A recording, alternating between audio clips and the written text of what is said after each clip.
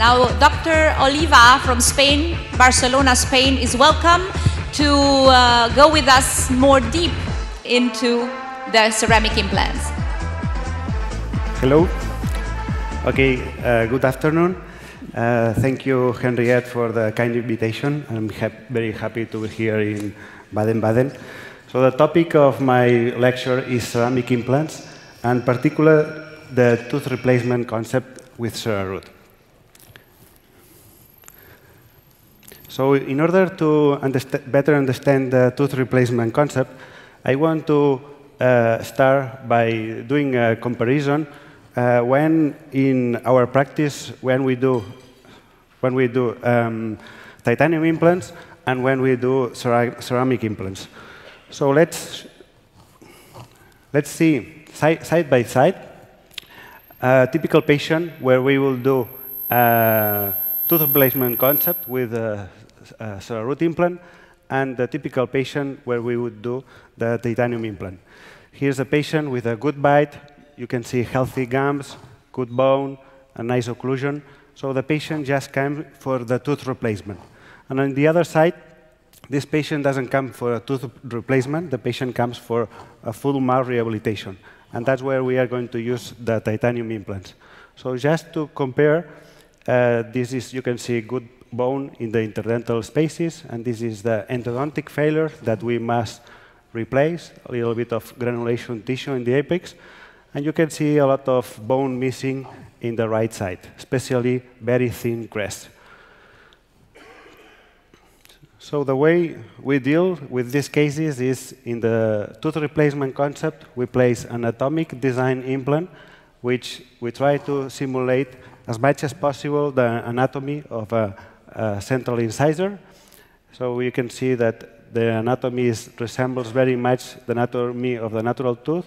Here is the implant, and at this level begins the crown. And you can see this is a two-year post-op where we can see all the bone in the buccal plate. And this is a typical full mouth rehabilitation that we do with screw retain and titanium implants and fixed prosthesis. This is very especially important for the maintenance of the patients.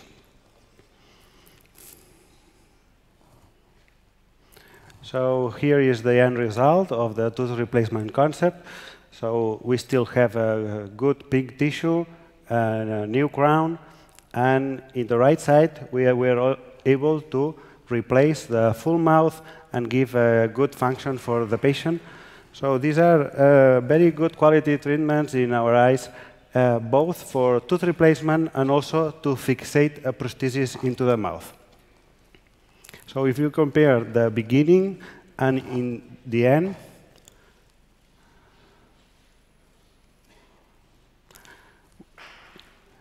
in both cases, we were succeeding.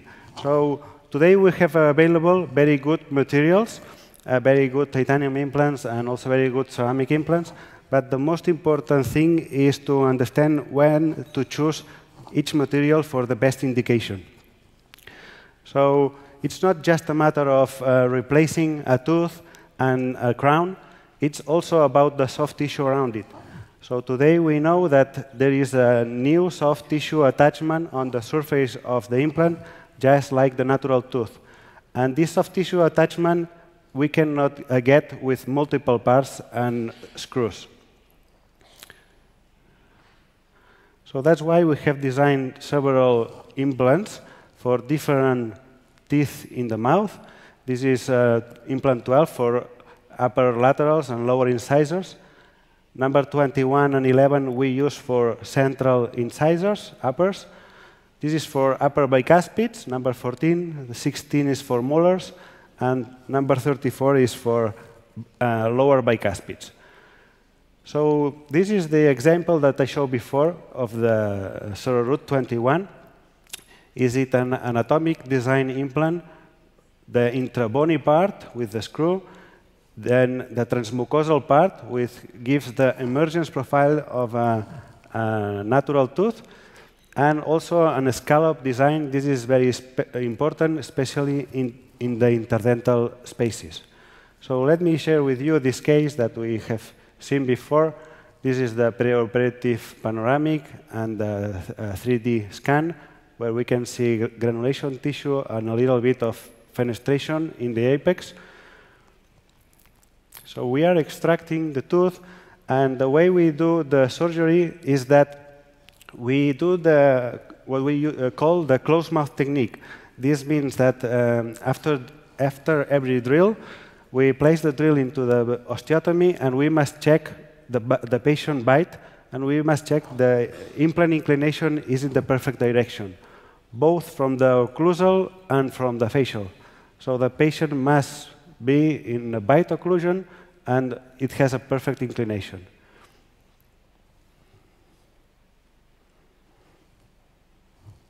So this is the implant that we are inserting, and while we are doing the osteotomy, we place the implant in the sterile tube with PRF. We are using this for many years now, and with very good success. And we leave the implant like 5 minutes while we are doing the osteotomy. So just when we are finishing the osteotomy, the clot is ready. So we carry the implant into the patient's mouth already with the PRF clot. So after the insertion, we leave the shoulder for the crown just 1 millimeter more apically in comparison to the adjacent natural tooth. And at this time, it's very important to fill with bone graft and PRF all the spaces around it. So from the occlusal view, we must pack all the bones, so we must make sure there is no collapse of the soft tissue. This is 3 months post-op. You can see the soft tissue volume very nicely healing. And from the facial view, this is day of surgery, and this is 3 months. You can see that we have a growth, a vertical growth of tissue of about 2 to 3 millimeters. And if you compare the papillas in the day of surgery and 3 months, we have a growth of the papillas. This is happening in a regular basis in a case like this. Look at the volume of the tissue in a very minimal intervention and very atraumatic way. This is the day we take impressions to build the crown. We put anesthesia, and in the palatal side, we uncover with an electric surge or laser. We want to find the shoulder for the crown. And in the facial, we leave the soft tissue intact. And then we send the lab. They must make a temporary crown with under contour. This is important. So in the facial aspect, there is no pressure at all in the soft tissue. This is the way we deliver the temporary crown the day of delivery. We are not pushing the tissue up, just horizontally. So again, this is the day of surgery, 3 months, and this is 1 month after the temporary. We have pushed the tissue laterally, and now it's ready to deliver the final crown. This is the final zirconia crown that it integrates very nice with the papillas and the soft tissue. And this is the final result. So if we compare the before and the after, we see that we even have a longer papilla after the treatment. This is 1 year after than before. And the reason is because during the healing phase, we let the tissue grow vertically. So this is a closer look. And the before panoramic X-ray, and this is 1 year after. Again, we can see the emergence profile of the tooth, the implant, the emergence profile, and here it's where the implant finishes and begins the crown. So all this space between the bone and the shoulder for the crown is the space for the biologic width that will be attached on the surface of the implant.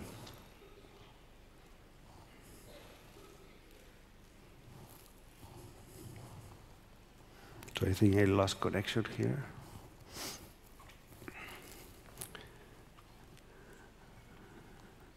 Okay. So again, this is the 3D image where we can see lots of bone in the facial aspect. This is the before. This is 1 year post-op. And if we see the papilla, the distal papilla, beautiful papilla, it integrates very much from the right side, from the left side. Good smile. And again, if we compare the beginning and the after, we have a much higher papilla. But after the years, we understand that the most important part, it's not just to provide a nice crown and also nice pink papilla. The most important part is that with this kind of treatment, with a tooth replacement concept, we are able not just to replace the crown, but also the soft tissue attachment on the surface. And today we know this because we have done histological studies together with the University of Minnesota, and we have seen a good osseointegration of the zirconia. But what's more important is that the surface of the implant, it helps to have a very nice connective tissue attachment, very thick, and also the epithelium attachment on the surface of the implant. And this is the very good news that today we can recreate the periodontal apparatus on the tooth. We can recreate this on an implant. So for this reason, it's not just about placing an implant on a crown. It's more than that. It's about replacing the periodontal apparatus in the surface of the tooth. And we cannot do this with multiple parts implant. And just to finish, I will go with this case. This is a more complex case because it's a 4-unit central incisors. We must extract the 4 units. This patient had an accident when he was young, and at that time he received 2 endodontic treatments in tooth number 12 and 11. And after the years, he became to start to have multiple infections. You can see some fistulas here. So when we do a closer examination, so I don't know what's going on here. Okay, so when we do a closer examination, we see in the panoramic X-ray there is a granulation tissue, and we can see there is external resorption of all the teeth, the endodontic and the non-endodontic. And you can see a big granulation tissue around tooth number 21 and 22. You can see the big fenestration in tooth number 21, involving also tooth number 22. This is the loss of bone in the cortical bone on the facial aspect. Again. And this is the day of surgery. So we do the tooth extractions, and the most important part is that we have bone in the interdental spaces. So it's very important when we do the osteotomy to preserve this bone. So again, we use the closed mouth technique in order to check the perfect inclination for the implants from the facial and as well from the occlusal view. And this is a small video that shows you how we manage the PRF together with the implants. We place the implants in the sterile tubes, and we place the PRF.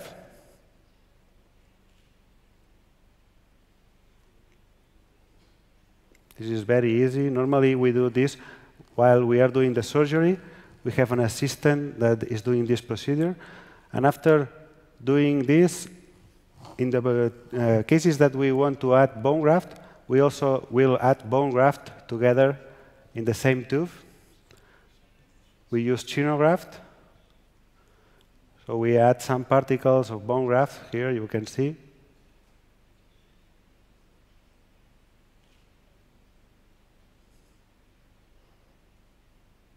Okay, so this is 5 minutes, 5 to 10 minutes after doing this. We can extract the implants from the tube, and they look like this. This is the implant carrier, this is the implant, and this is the PRF together with the bone graft.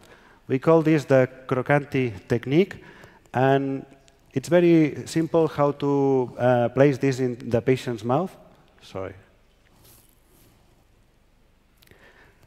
Okay.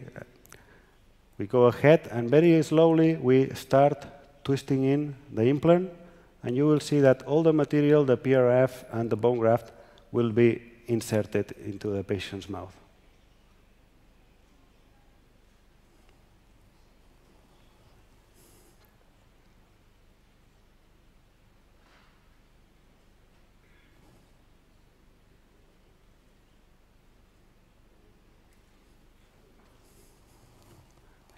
I will go faster, so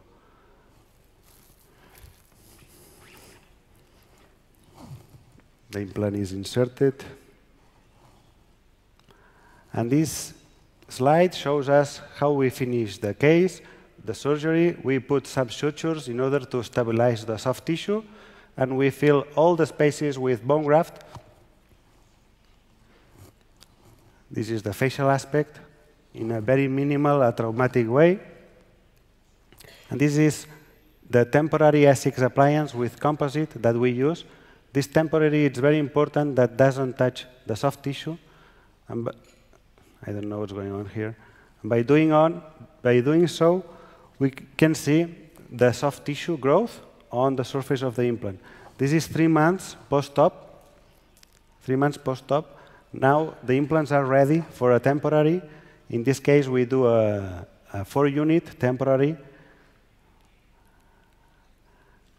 It's very important that when we do the temporary, there is a lot of space in the interdental for the papilla. So it doesn't make any pressure at all at the papilla level.